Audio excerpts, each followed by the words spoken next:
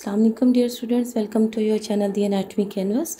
In today's class I am going to explain the model of the kidneys, the ureter and the urinary bladder along with the blood vessels which are present over here. So in this model, first you can see these are the two kidneys which are present on the posterior abdominal wall over here, and above the kidney you can see the suprarenal gland, also called the adrenal gland.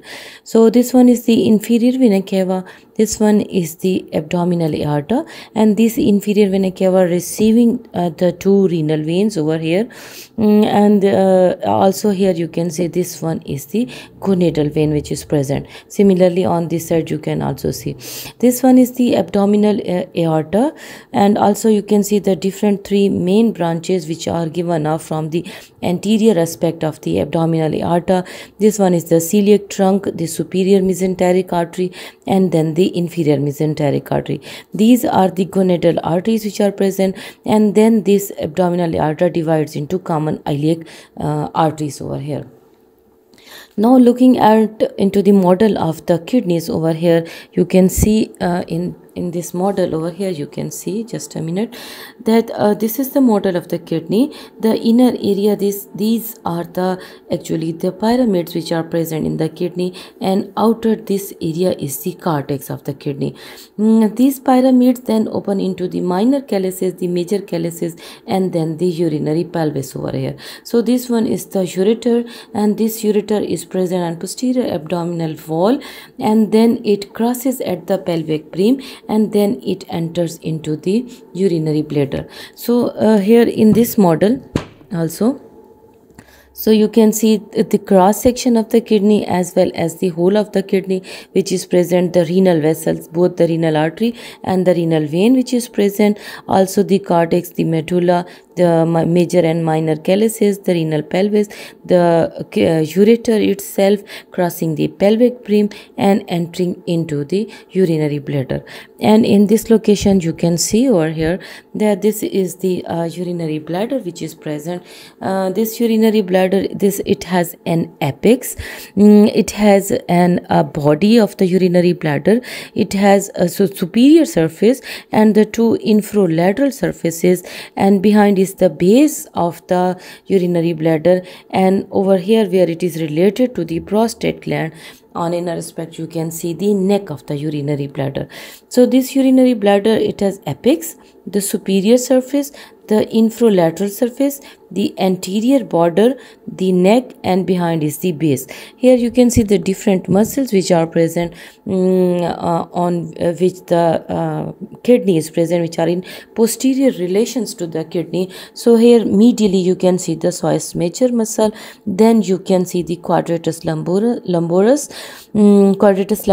and here you can see the transversus abdominal muscle. So these are the different muscles and the blood vessels which are present in this model, also the kidney, the ureter, and the urinary bladder.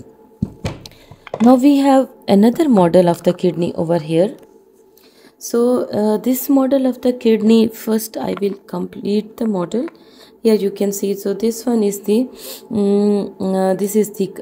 kidney, and here you can see the suprarenal gland, and here you can see this one is the renal vein, renal artery, and these two here you can see these are the inferior suprarenal artery and veins which are present over here. So I remove the anterior aspect to show you the inner aspect over here. So in this area you can see these are the pyramids which are present over here in this area, and these pyramids are covered by the outer cortex. Outer to this is the capsule of the kidney.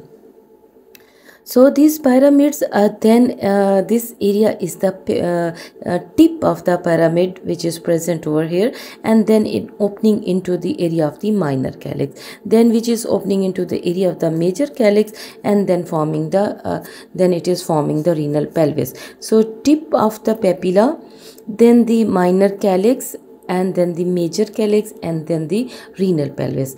Here you can see also the different blood vessels which are present over here. So as you know, one whole pyramid covered by the cortex, this form the lobe of the kidney. So in between the lobes of the kidney you can see the interlobar arteries which are present. These interlobar arteries they travel between the two lobes of the kidney, and at the junction of the corticomedullary area they divide dichotomously into the arcuate arteries, and these arcuate arteries are running transversely over here. So here you can see the arcuate arteries. Then these arcuate arteries gives off branches which are the interlobular arteries. Here in between this area, between the two pyramids, you can see the column of the Bertines which are present. So this is the renal pyramid, outer is the cortex, and in this pyramid again you can see the outer area and the inner area of the pyramid. The interlobar arteries which are present, the arcuate arteries which are present, the tip of the papilla, here you can see area of the minor calyx, area of the major calyx, then the renal pelvis over here, and continuing downward as the ureter. So this was the another model of the kidney. Now I will show you the another model, and here you can see that this is the model of the urinary bladder, as you have seen over here also. So this was the anatomical position of the urinary bladder, and also you can see over here that this is the anatomical position of the urinary bladder. So this urinary bladder, it has an apex, it has a superior surface over here, it has two infralateral surfaces, it has anterior border, the prostate which is present, and it has the base of the urinary bladder. So on each side you can see the opening of the ureters which are present over here.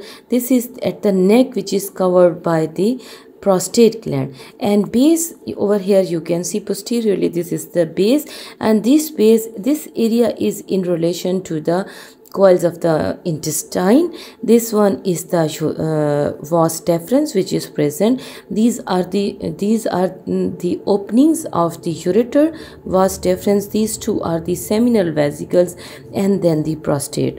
So the triangular area which is present over here between the two vas deferens, it is separated from the intestine by the fascia of the Denonvilliers. So this is again another MCQ for you as well. Now I will remove this part to show you the interior aspect. So here you can see over here, so if it is visible in this area, I will show you in a close view that these are the opening of the ureter over here. So on each side over here also you can see the opening of the ureter. So these two opening, and this is the urethra. So this area is the trigone of the urinary bladder. In this area, in the wall of the urethra, you can see the internal urethral sphincter is present. This area is the prostatic urethra, and here you can see the prostate which is present. So prostate, the prostatic urethra, the internal urethral orifice, the openings of the ureters on each side, and trigone of the bladder. So this is the internal view of the urinary bladder and the external view. Also another important point, you must remember that the superior surface, as you know, just a minute,